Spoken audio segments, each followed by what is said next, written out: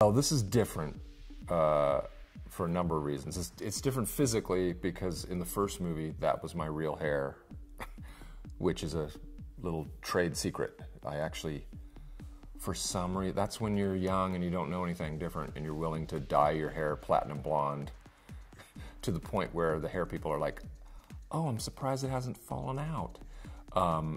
So yeah, so now, you know, I'm back in the, you know, I'm in a wig, and you know, I'm sure I have the same answer as everyone else. It was strange at first, you know, to kind of get back into character, into the outfits, and then it becomes strange that it's not strange anymore. You just kind of get back into, you know, the way Mugatu kind of, you know, handles himself.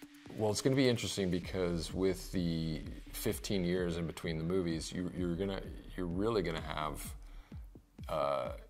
more than ever a brand new audience seeing this for the first time.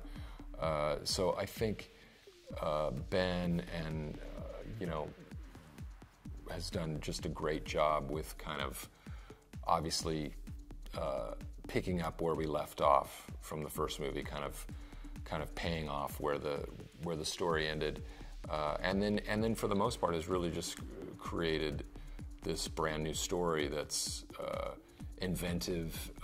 It's self-deprecating in a perfect way, talking about how much older we all are, and which I think you kind of have to address that in a way, I think it gets the audience on your side as well, to just kind of make fun of the fact that it's much later, and these guys are still trying to hang in the fashion game and the model world. And I think it's a much bigger story in scope than the first one in a way.